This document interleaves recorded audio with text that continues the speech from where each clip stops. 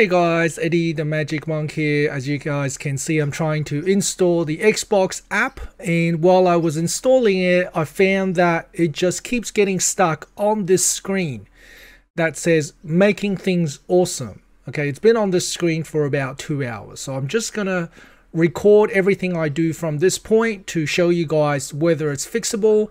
So the first direct thing I'm gonna do is just to close it off, quit it.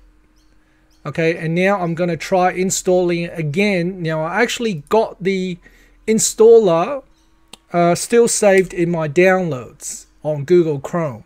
So I'm going to try running this program again, and I just want to see what happens.